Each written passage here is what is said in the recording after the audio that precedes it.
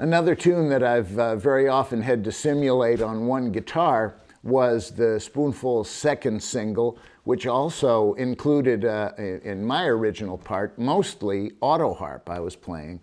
But behind those auto harps and jangly guitars were other overdubs or underdubs of rhythm guitars, usually playing all 6 strings. And so certainly those of you who are primarily flat pickers, there's certainly a part for the guy who wants to go.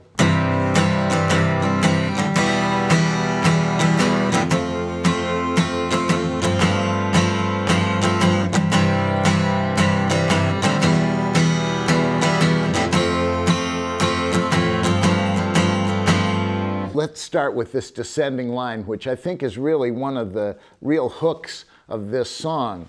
I'm stroking backwards here. I'm backstroking to give the impression of the auto harp, which Schwang was doing that at the beginning of that tune.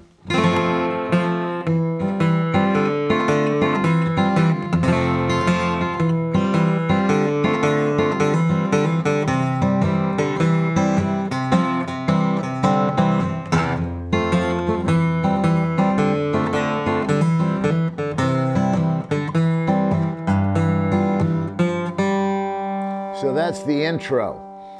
Again, I'm holding my F chord wherever possible so that I can continue to use a little bit of a rhythmic feel with whatever fingers I've got left over. But I am using this three fingers together technique to get the backbeat.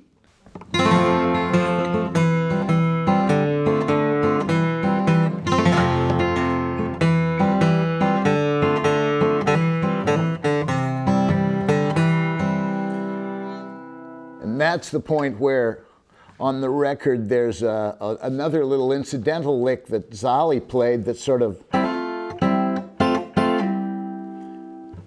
Let's start again from the beginning, sort of half-time, and get through this little introductory part, and then we're on to the verse.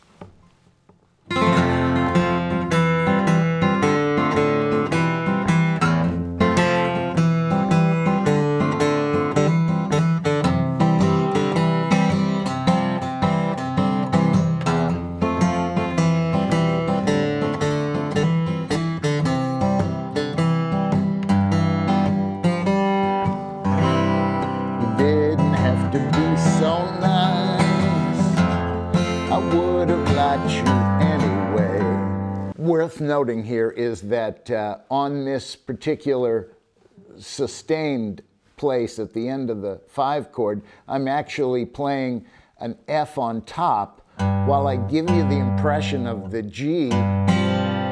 I'm playing this, in effect, giving you